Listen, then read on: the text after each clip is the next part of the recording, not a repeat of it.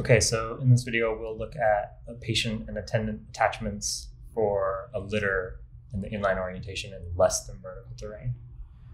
Keys here are that all attendants and the patient have redundant connections, and also that all the attendants have functional connections that help them weight the rope system. Beyond that, lots of ways to do this. This is just kind of the standard scalable way that we have come to. So the first thing we'll look at here is the patient's attachment, which starts with the litter bridle. So we've got the litter bridle here, which is that green material, and it is clipped into the interlocking bowlines, the master point there, the two loops. And then that bridle is pre-tied and attached to the litter.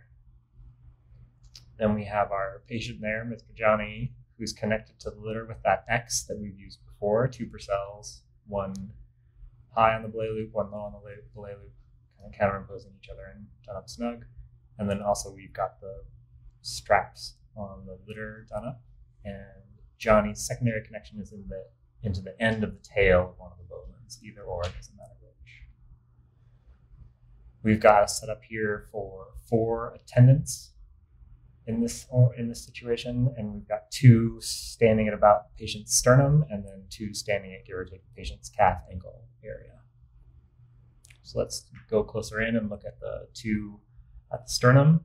They will each end up with 3 separate connections. The first one there is a purcell that's clipped into the interlocking bowlines. We like to run that purcell underneath that top rail, head rail of the litter. It helps keep the head of the litter up rather than dragging on the slope. The secondary kind of backup connection for that attendant will be a prusik, could be a purcell too if you need the length, into the tail of one of the ropes. Again, either or, whichever is most logistically sense. Then we will have a third connection, which is this very short prusik loop that we've girth hitched onto the head rail, top rail of the litter. And then if they're any amount of length at all, we'll tie a shelf in them in order to shorten that way up so you're clipped within an inch or 2 of the rail of the litter. This we call a tertiary connection. We can come in and out of it as needed. Generally, as we set the litter down for any amount of time, we'll want to come out of it because it holds you awkwardly close to the ground and the patient. But clipping into it before we lift the litter and lower or raise the package down or up the slope will really help transfer a bunch of the weight onto the harness and help us lean back into that system.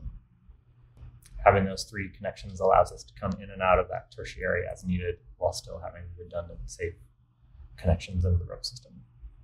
The attendant opposite of the one I just showed you, same height on the patient, a sternum height attendant, has the same 3 connections: purcell through the litter to the interlocking bowlines, a prusik on a tail of one of the ropes. In this case, we chose the patient's rope. It seemed to work a little better, cleaner, and then a short tertiary loop girthed onto the rail of the basket. Then we can move back down and look at the connections for the 2 lower attendants. The attendants will stand at calf to ankle height, and their primary connection will be, again, a purcell, and it'll be girth hitched onto the railing of the litter. And it should be girth hitched high enough up on the patient, usually closer to knees or thighs, so that the attendant can lean back and weight the rope system with that. Their secondary connection will again be a prusik, could be a purcell if you like, onto the tail of one of the ropes, and then a tertiary connection, which is the same setup as before, with a very short shelf loop tied into the basket there. Pays in the long run to pay attention to where you attach all those prusiks and purcells to the basket, using the upright rails, the stanchions, to hold them in the place where you can lean back on them without them sliding back to an unusable location. The other side, calf height attendant, will have the same setup with a purcell to the litter, a tertiary to the litter. Their secondary backup connection will just be the tail of the rope. One of those 2 calf height attendants can get the tail in.